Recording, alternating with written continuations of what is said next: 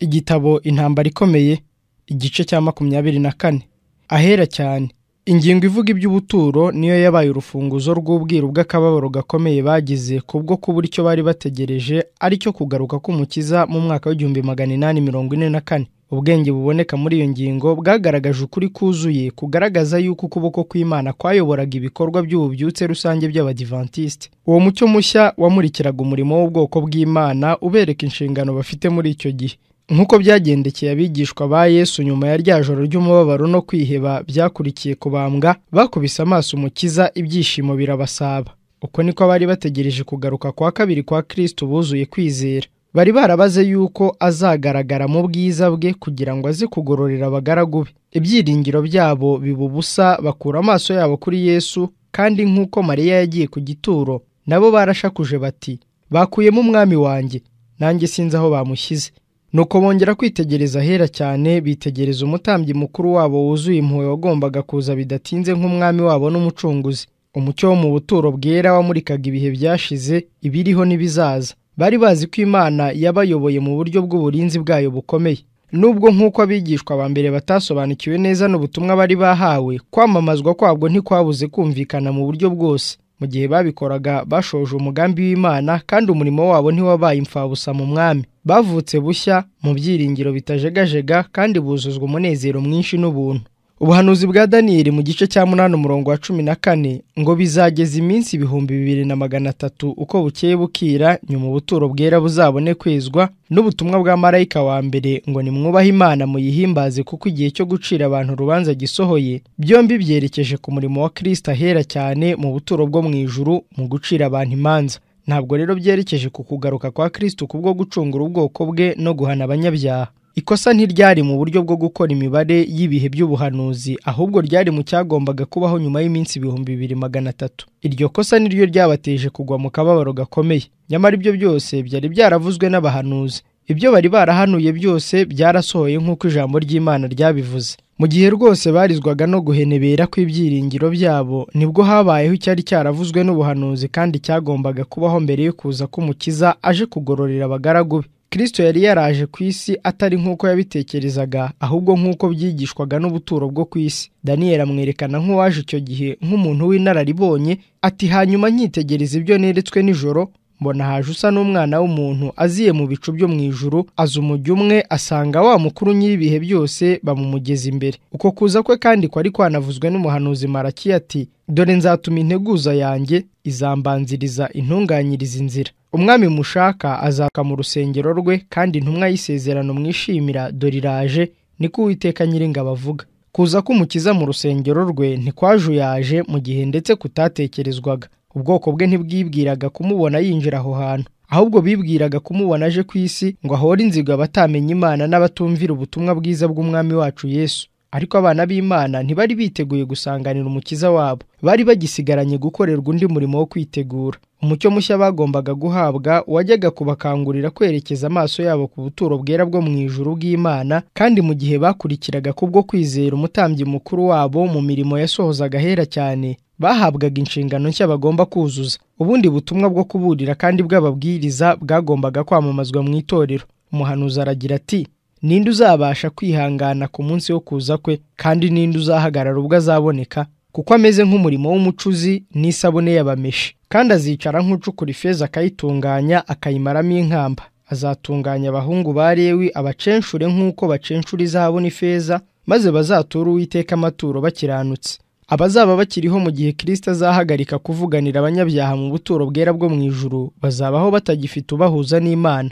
Amakanzu yabo agomba gukomeza kwera nta nenge, imico yabo igomba kuba yarejejwe icyaha cyose n'amaraso y'Umukiza yasheshwe. Kubw'ubuntu bw'Imana no kubwo kwitanga kwabo, bagomba gusohoka banesheje mu ntambara y'ikibi barwana nacyo. Mu gihe urubanza rugenzura rugikomeza gukorwa mu ijuru, kandi ibyaha by'abanyabyaha bihana bigakurwaho mu buturo bwo mu ijuru, hagomba gukorwa umurimo udasanzwe wo kwezwa no kuzinukwa gukora icyaha mu bana b'Imana bakiri ku isi. Uwo murimo uvugwa mu buryo busobanutse mu butumwa bwa marayika wa gatatu nk'uko byanditswe mu byahishuwe igice cya 14. Igihe uwo murimo uzaba urangiye, abigishwa ba Kristo bazaba biteguye kumwakira. Nuko rero amaturo y'i Buyuda n'i Yerusalemu azanezeza Uwiteka nk'uko yamunezezaga mu minsi ya kera no mu myaka yashize. nuko rero itorero umukiza wacu azakira ubwo azaba agarutse rizaba rifite ubwiza ridafite ikizinga cyangwa umunkanyari cyangwa ikindi kintu gisa gityo, maze rizaba ari ryiza nk'ukwezi, rirabagirana nk'ikizubazuba, riteye ubwoba nk'igitero cy'ingabo zigenda n'ibendera. Hejuru yo kuvuga ibyo kwinjira kwa Kristo mu buturo, umuhanuzi Malakiya yavuze muri aya magambo ibyo kugaruka kwe ubwo azaba aje kurangiza urubanza ati: kandi nzabegera nca urubanza, nzabanguka gushinja abarozi n'abasambanyi n'abarahira ibinyoma n'abima abakozi ibihembo byabo, bakarenganya abapfakazi n'imfubyi, bakagirira nabo umunyamahanga kandi ntibanyubahe, niko Uwiteka Nyiringabo avuga. Yuda nawe yabivuzeho agira ati: kugira ngo agirire bose ibihura n'amateka baciriweho no kwemeza batubaha Imana bose ukuri kw'imirimo yose yo kutubaha Imana bakoze batubaha Imana, n'amagambo yose akomeye abanyabyaha batubaha Imana bayitutse. Uko kuza kuvugwa nuko umukiza aje mu rusengero rwe ni ibintu bibiri bitandukanye. Kuza kwa Kristo nk'umutambyi mukuru ahera cyane, kwezwa k'ubuturo bwera kuvugwa muri Daniyeli 8:14, kuza k'umwana w'umuntu aje umujyi umwe asanga wa mukuru nyir'ibihe byose uvugwa muri Daniyeli 7:13, no kwinjira k'umukiza mu rusengero rwe nk'uko byavuzwe na Malakiya. Ibyo byose ni ibivuga iby'uko kuza kwe, gushushanywa kandi no kuza k'umukwe byanditswe mu mugani wavuzwe na Kristo w'abakobwa 10 muri Matayo 25. Mu gihe cy'impeshyi n'icy'umuhindo by'umwaka w'1844 humvikanye itangazo rikurikira: umukwe araje, nimusohoke mu musanganire. Ayo matsinda yombi y'abantu agereranywa n'abakobwa b'abanyabwenge n'abakobwa b'abapfu bagiye ku mugaragaro. Noneho ku ruhande rumwe hari itsinda ry'abakristo bategereje bishimye kugaruka k'umukiza kandi biteguye bihagije kujya kumusanganira. Ku rundi ruhande hari itsinda ry'abantu bakoreshejwe n'ubwoba cyangwa kwigana gusa, bashimishijwe n'ukuri kuvugwa n'ubutumwa kandi batarakiriye ubuntu bwa Kristo. Ubwo umukwe yazaga, abari biteguye binjirana nawe mu bukwe, urugi rurakingwa. Kuza k'umukiza kuvugwa hano kwabayeho mbere y'ubukwe nyirizina. Ubukwe bushushanya kwakira ubwami bwa Kristo. Umurwa wera Yerusalemu nshya ariyo murwa mukuru w'ubwami, kandi uwo werekana yitwa umugeni, umugore w'umwana w'intama. Marayika abwira Yohana ati: ngwino nkwereke umugeni, umugore w'umwana w'intama. Anjyana ku musozi munini kandi muremure ndi mu mwuka, anyereka ururembo rwera Yerusalemu rumanuka ruva mu ijuru ku Mana. Mu mugani, umugeni ashushanya umurwa wera, kandi abakobwa basohotse bagiye gusanganira umukwe ni ikimenyetso cy'itorero. Mu byahishuwe, ubwoko bw'Imana bushushanywa n'abatorewe ubukwe bw'umwana w'intama.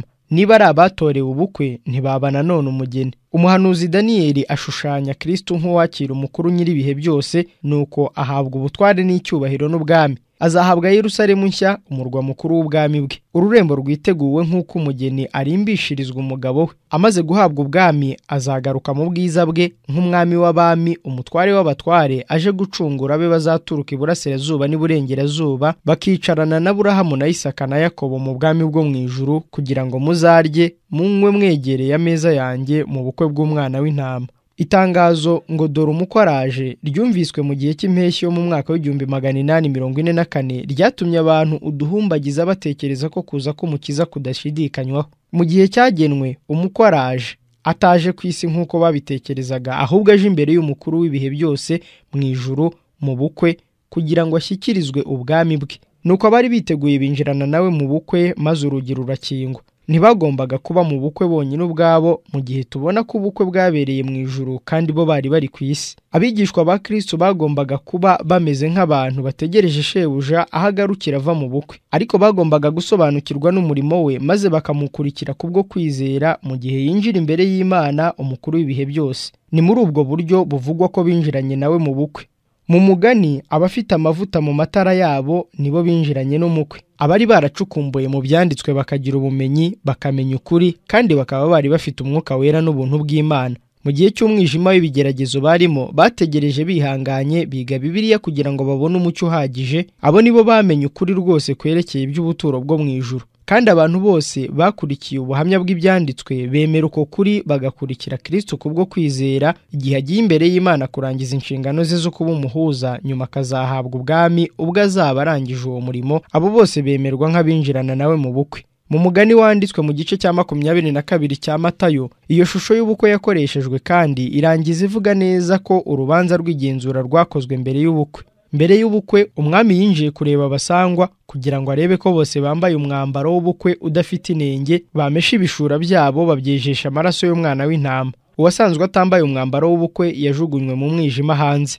ariko abasanzwe bambaye umwambaro w'ubukwe bemewe n'Imana kandi bitabwaho nk'abakwiye kugira umugabane mu bwami bwayo no kwicarana nawe ku ntebe y'ubwami. Uwo murimo ugendereye kugenzura imico no kwemeza abageze ku rugero rwo kwitegura ubwami bw'Imana ni umurimo w'igenzura rubanza ruheruka mu buturo bwo mu ijuru. Igihe umurimo w'igenzura rubanza uzaba urangiye, ubwo umwanzuro uzaba umaze gufatwa ku bantu bose babayeho mu myaka ibinyejana byose bavuga ko ari abakristo. Ubwo nicyo gihe, si imbere yaho, kirangira ry'imbabazi kizaba kigeze kandi urugi rw'imbabazi ruzakingwa. Bityo iyo nteruro ngufi ngo abari biteguye binjirana nawe mu bukwe, urugi rurakingwa, idufasha gusobanukirwa umurimo uheruka w'umukiza wacu kugeza igihe umurimo ukomeye wo gucungura umuntu uzaba uhumuje.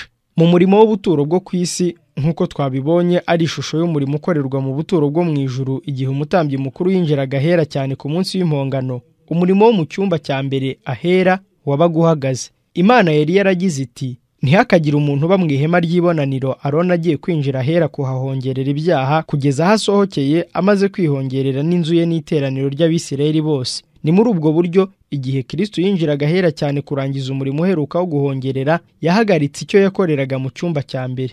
Nyamara umurimo wakorerwaga mu cyumba cya mbere uhagaze, uwo mwanya umurimo wo mu cyumba cya kabiri uhita utangira. Ubwo umutambyi mukuru mu murimo w'igereranya yavaga ahera ku munsi w'impongano akajya kwiyerekana imbere y'Imana gutanga ituro ry'amaraso ku bw'icyaha, asabira imbabazi Abisirayeli bose bihannye by'ukuri ibyaha byabo. Nanone Kristo yabagaragarije umugabane umwe gusa w'umurimo we nk'umuhuza wacu, akaba agiye gutangira undi wo gukomeza igikorwa cyo gutanga ituro ry'amaraso imbere ya se ku bw'ibyaha. Iyo ngingo ntiyari yarasobanukiwe Abadiventiste mu mwaka w'1844.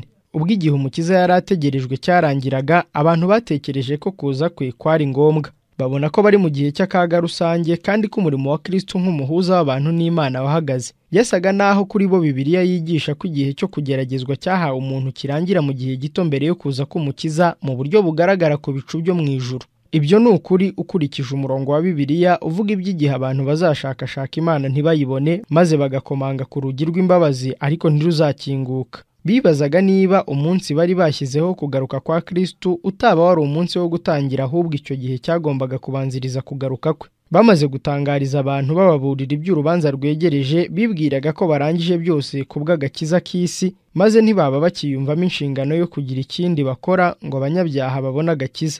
Amagambo y'ubwirasi no gukerensa yasohokaga mu kanwa k'abahinyura Imana yerekanaga ko umwuka w'Imana yavuye mu bahinyuraga ku kubararikira kwakira imbabazi z'Imana. Ibyo byose byabahaga gushikama mu kwizera kwabo yuko igihe cyo kugeragezwa cyarangiye, cyangwa se nk'uko byemezwaga nanone urugi rw'imbabazi rwari rwafunzwe.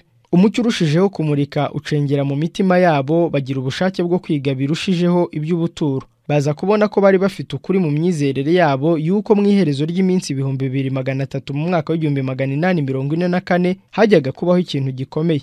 Nyamara nubwo byari ukuri yuko urwo rugi rw'ibyiringiro n'ubuntu abantu babonye mu gihe cy'ibinyejana 18 rubageza ku Mana ariko rugafungwa, urundi rugi rwarafunguwe kandi imbabazi z'ibyaha zigererwa abantu binyuze muri Kristo winjiye ahera cyane. Umugabane umwe w'umurimo we wari umaze kurangira kugira ngo ukurikirwe n'undi. Hari hakiri urugi rufunguwe mu buturo bwo mu ijuru aho Kristo yakoreraga umurimo wo gukiza abanyabyaha. Ubu rero aho niho hagaragarira ya magambo yavuzwe na Kristo mu gitabo cy'ibyahishuwe, amagambo yabwiraga itorero ryo muri icyo gihe ati, uwera kandi w'ukuri ufite urufunguzo rwa Dawidi, ukingura ntiyagire ukinga kandi ukinga ntiyagire ukingura, aravuga aya magambo ati, nzi imirimo yawe, dore nshyize imbere yawe urugi rukinguye kandi ntawe ubasha kurukinga.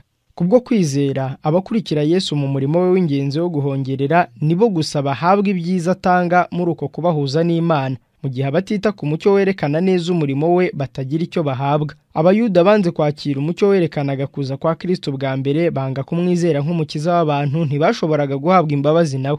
Ubwo Yesu yazamukaga mu ijuru akinjira kubw'amaraso ye mu buturo bwo mu ijuru kugira ngo aheshe abigishwa b'umugisha wo kubabarirwa kubwe, Abayuda bamwanze bo basigaye mu mwijima w'icuraburindi, bakomeza gutamba ibitambo byabo no gutanga amaturo by'imfabusa. Umurimo w'ubutambyi washushanyaga igitambo cy'ukuri, Yesu n'igicucu cy'ubuturo bwo mu ijuru wari warangiye. Urwo rugi abantu baboneragamo mbere yaho irembo ribageza ku Mana ntirwagombaga kongera gufunga ukundi. Abayuda bari baranze gushaka iryo rembo mu buryo ryashoboraga kuboneka aribwo buhesha kubona umutambyi wo mu buturo bwo mu ijuru. Nicyo cyatumye batagira n'isano na gato n'Imana. Urugi rwari rwarabafungiwe. ntibemeraga Kristo nk'igitambo cyabatambiwe by'ukuri kandi nk'umukiza wenyine imbere y'Imana, bityo rero ntibashoboraga kugira uruhare na ruto mu byiza bituruka kuri uwo murimo w'ubuhuza. Uko abayuda bari bameze mu kutizera kwabo byerekana neza uko abahakanyi bose bamera, nyamara bariyambitse umwambaro w'ubukristo ariko bakinangira badashaka kumenya umurimo w'imbabazi tugirirwa n'umutambyi mukuru. Mu murimo wo mu buturo bwo ku isi, igihe umutambyi mukuru yinjiraga ahera cyane, abana b'Isirayeli bose bagombaga guteranira ahazengurutse ubwo buturo maze bakicisha bugufi mu mitima imbere y'Imana mu buryo bukomeye kugira ngo bahabwe imbabazi z'ibyaha byabo no kugira ngo badakurwa mu iteraniro. Mbega ukuntu ari ingenzi muri iki gihe cy'umurimo w'ubutambyi bw'ukuri mu ijuru yuko dusobanukirwa iby'umutambyi mukuru adukorera kandi tukamenya inshingano tugomba kurangiza. Abantu ntibazabura guhanwa niba birengagiza imiburo Imana iboherereza kubw'imbabazi zayo. Ubutumwa bwohererejwe abo mu gihe cya Nowa, kandi gukira kwabo byari bishingiye ku buryo bakiriye ubwo butumwa. Banze kwemera imiburo, binangira imitima, ariko ntibabuze no kugerwaho n'ingaruka. Umwuka w'Imana ukurwa muri ubwo bwoko bwasaye mu byaha, maze bicwa n'umwuzure. Mu gihe cya Aburahamu, imbabazi zifungirwa abantu bari batuye Sodomu, maze bose usibye Loti n'umugore we n'abakobwa be bombi bakongorwa n'umuriro uvuye mu ijuru. No mu gihe cya Kristo niko byagenze. Umwana w'Imana yabwiye abayuda binangiye imitima muri icyo gihe ati, dore inzu yanyu muyisigiye wari umusaka.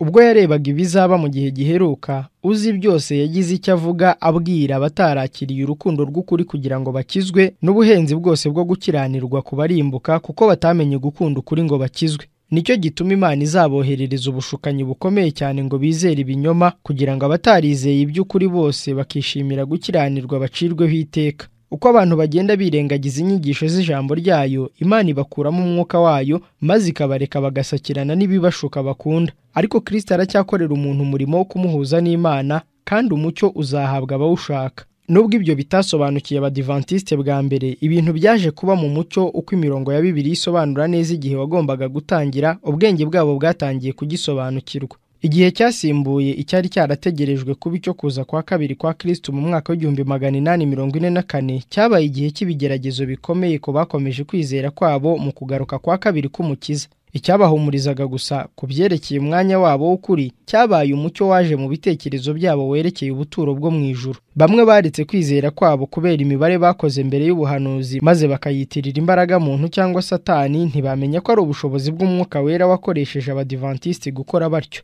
Undi mugabane w'abantu bizeye rwose ko umukiza yabayoboye mu byabayeho mu gihe gishize, hanyuma ku byo bari bategereje barasenze biyiriza ubusa bagamije kumenya ubushake bw'Imana, baza kubona ko umutambyi mukuru wabo yatangiye igikorwa cy'ubutambyi, maze kubwo kumwizera baza gusobanukirwa iby'umurimo uheruka ukorerwa itorero rye. Bagira ubwenge busobanukiwe iby'ubutumwa bwa mbere n'iby'ubutumwa bwa kabiri, maze bitegura kwakira no kubwira isi yose imiburo y'ubwo butumwa bwa marayika wa gatatu buvugwa mu gitabo cy'ibyahishuwe igice cya